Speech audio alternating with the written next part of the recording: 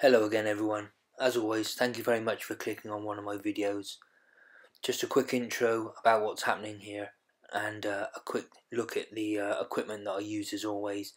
So it's the usual FX Impact M3 in 0.25 with the Wulf 4K electronic day-night scope and the BOG Deathgrip carbon fibre tripod, which altogether makes for a great shooting bit of kit there.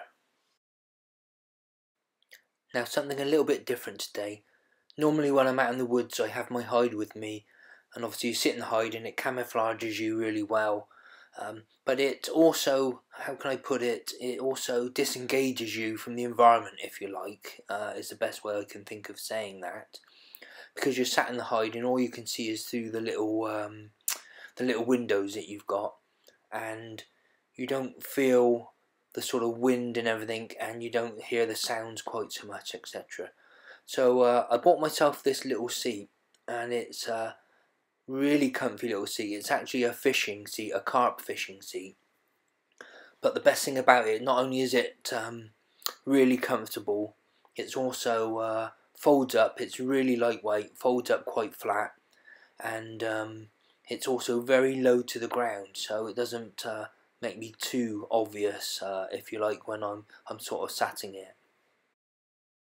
But the whole point today is it was such a nice day, quite cold but really lovely sunny day, and I just wanted to get out and sit in the woods and enjoy the environment. It wasn't even really about vermin control today, it was more about just getting out, enjoying the lovely weather, and just sitting there and listening to the sights and sounds of the woods, etc.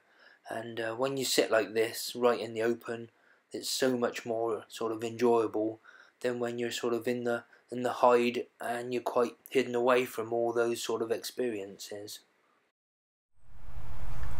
So this is good old me. Now I've been and bought myself a couple of action cameras, second hand, very cheap, easy to use, etc. Nothing special at all, no 4K, anything like that, but really just trying to get some different perspectives on what I'm doing and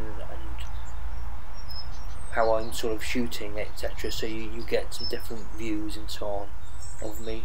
Now this little action camera is all quite cheap, but looking at the footage it seems quite good, quite usable, and I've literally just got it wedged in the branches of the tree that's to the left of me, and it's just recording this, and it comes with a little clicker remote control as well, so I haven't got to get up and disturb things to turn it on and off. So it might work out quite well. We'll see in up and coming videos how I maybe get to use it and so on. But this is me just filling up the magazine. I'm going to put it in the Impact and take a few 0-inch shots, just checking it out. And like I say, I'm really there just enjoying the day, and I'm just going to wait and see if anything turns up. Then it's a bonus. We do get a shot a little bit later, so keep watching. But this video is more about this sort of looking at the equipment I think today that I'm using and so on. Because certainly I like to see the equipment on all the people's sort of videos that I watch and how they're sort of using it and so on. And I hope you sort of enjoy taking a look at my sort of kit and how I'm using it. And you can see as I'm sat outside today, I've got me sort of more camo gear on, and this sort of merges in with the more brown surroundings that we've got at the moment with all the leaves on the floor, etc. In fact, the trousers I'm wearing, they're lovely warm trousers, really good camouflage, and I forgot to bring the jacket, the matching jacket for that, so I'm just wearing my deer hunter fleece, which again is a lovely bit of kit. Keeps me really warm, blends in really well. But as you can see, that seat, it just worked really well just to be sat out in the open, taking a few 0 shots. I literally just got to sit up, take some shots, sit back down. So just going to take a few 0-inch shots, sit down, have a coffee, and just enjoy the day and enjoy the surroundings.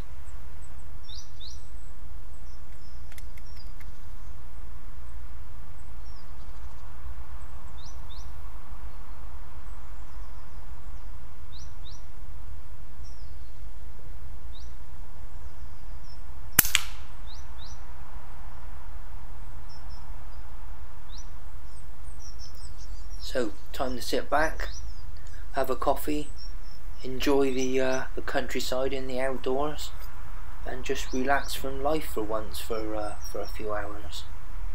What more can you want on a lovely winter afternoon?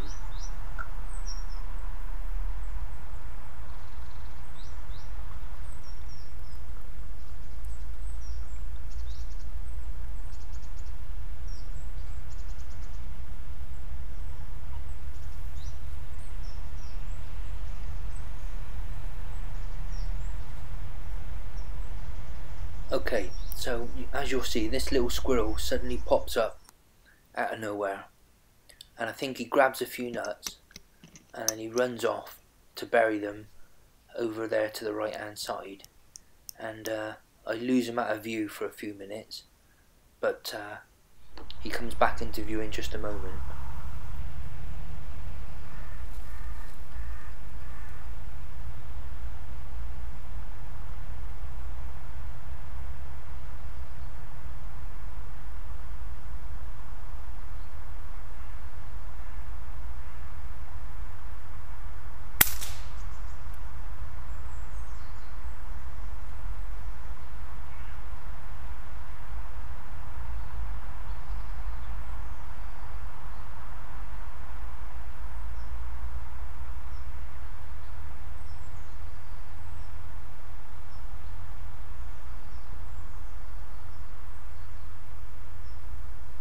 So it looks like he's down, and I have a sweep around and a quick check of the area as I normally do.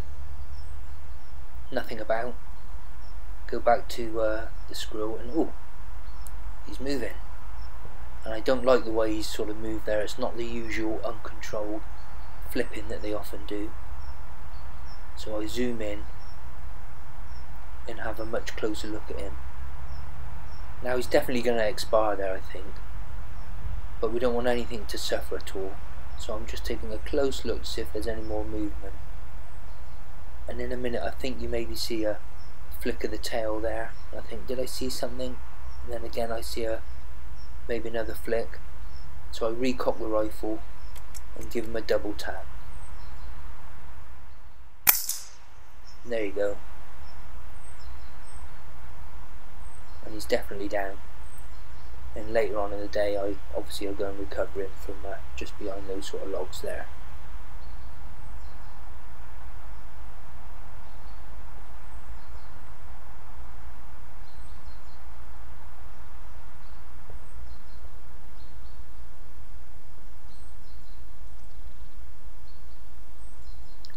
So I zoom in at this point and have a real close look just to make sure there's no more movement.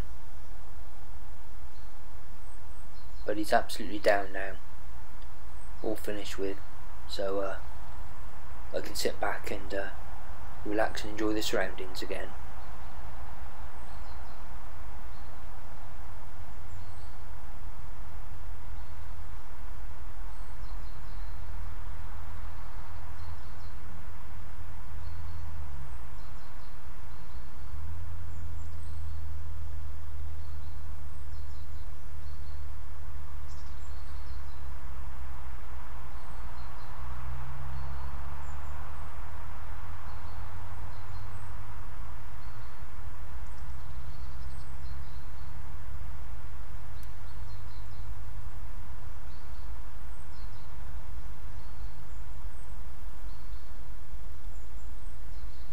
So I'll show you just the scope cam footage of those couple of shots now.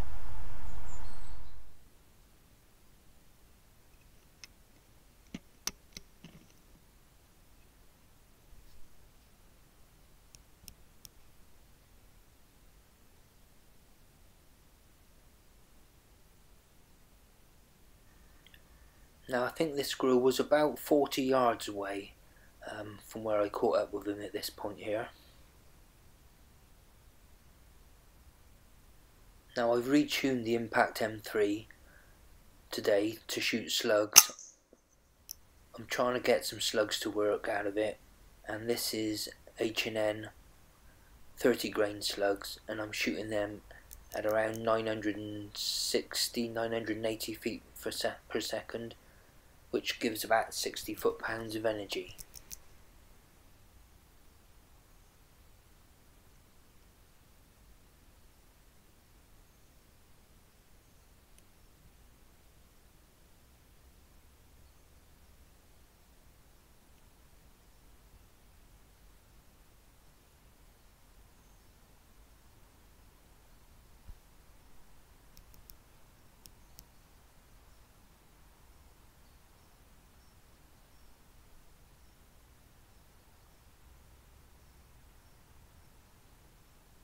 So the second shot, or double tap as I like to call them, just coming up.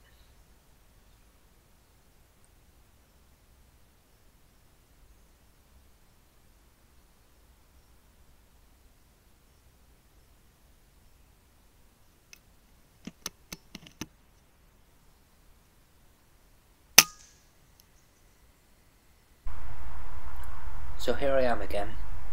Now I get lots of comments about how I'm holding the FX Impact in the tripod, and lots of comments about the FX Impact and how it's used with the tripod and so on.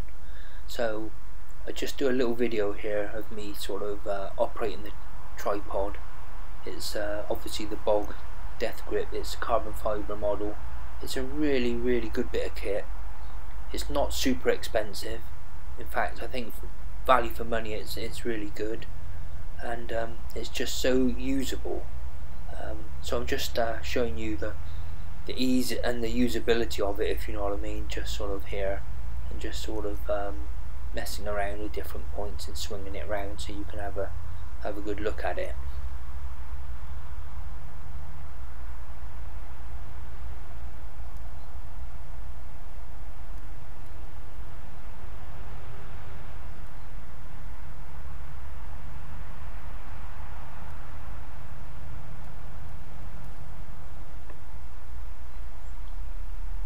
Now, one of the most common questions I get asked about this setup is how I'm actually holding the FX Impact in the grip of the BOG tripod.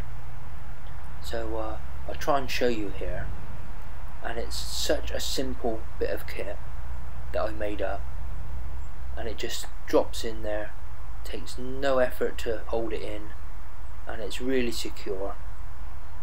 And it just works really well. And all it is a small block of wood screwed to a rifle sling Picatinny mount that I've had to cut down slightly to get it in that recess. But even that block of wood works really well offhand like that. And I'll show you it here. It's a really cheap Chinese Picatinny mount, just screwed with 2 screws into the block of wood. But it works so effectively. It's such a cheap bit of modification that works so effectively. As you can see, it's perfectly secure.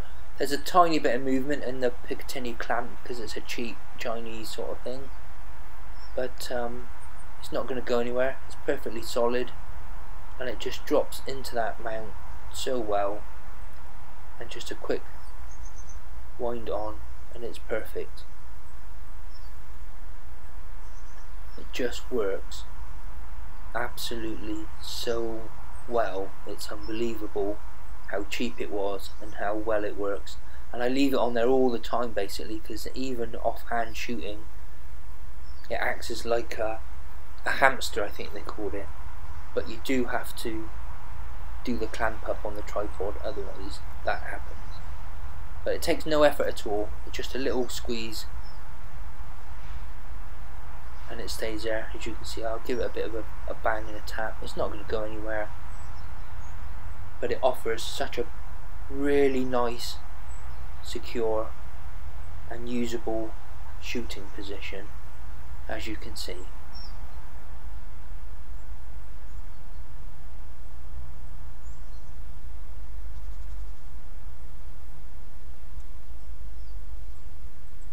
So that's it for this video. Sorry there wasn't much action in the shooting department, but it was more about me getting outside and just enjoying the surroundings and the environment. But I hope you liked the bit of action camera footage of the equipment and so on. And please like and subscribe, and I'll catch up with you all soon, hopefully.